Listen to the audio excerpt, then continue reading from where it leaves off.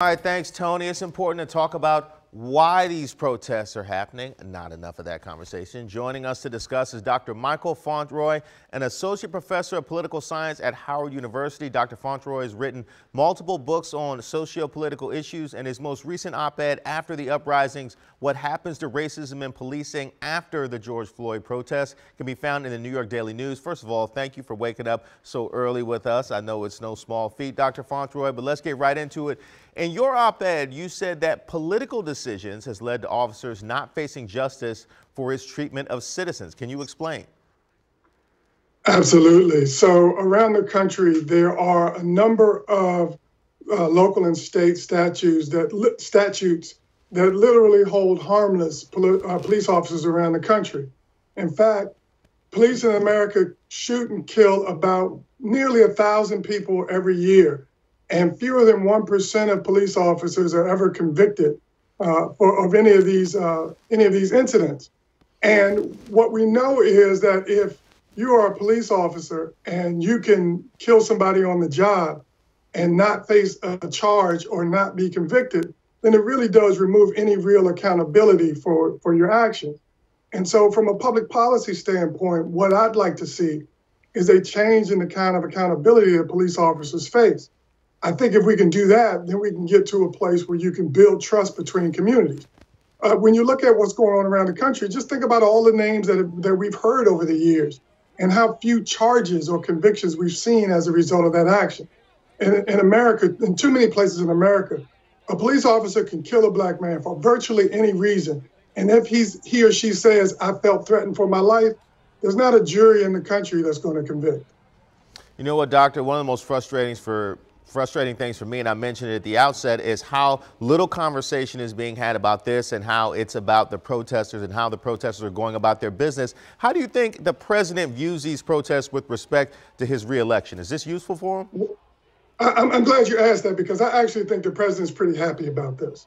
And while I love the protests and love seeing people in the street arguing their case for change, the looting actually is a real problem from a sort of policy standpoint and political standpoint, because it provides cover and a diversion for everybody that wants to defend the status quo. So the president can now make the story about looters rather than actually about police misconduct. And so what I'd like to see is a shift from protests to politics, so that we can begin to deal with some of these serious and deeply entrenched issues. As long as the protests are going on, we're not going to be able to do that, because those who want to defend the status quo will just continue to point to the protest. Well, let's continue that. How do we go about that shift from protest to politics? What would be your prescription? Well, I think the first thing we need to do is keep in mind that change takes time, and that if you really want to change the policies, you have to deal with the politics that are underlying that. So I sort of frame it like this. Politics results in policies that impact people. So if you want to change the policies, you have to change the politics that underlie that. And that leads us all to elections. Democracy is messy. It takes time. It's slow. It makes us impatient. But the reality is elections are help to put the people in place that set the policies that impact the people. So for me, it always begins at the ballot box, not just in the next election, but in every subsequent election. And I'd like to see people focus on being more deeply involved in the political process, paying more attention to people who run for office, and voting their interests. You know, Doctor, I'm going to talk in my final thought about the president's photo op in front of St. John's Episcopal Church a little bit later today, and we just mentioned that the last segment. But I got to let you weigh in. Can you get past the symbolism of the president gassing peaceful protesters so he could set up a photo op in front of a church with a Bible? So we've kind of been here before, right? If you look at, I think 2020 is lining up a lot like 1968, all right? With President Trump playing the role of Richard Nixon, who in 1968 was running for president on a law and order platform. I think that's where President Trump announced yesterday, essentially, that he's now a law and order president.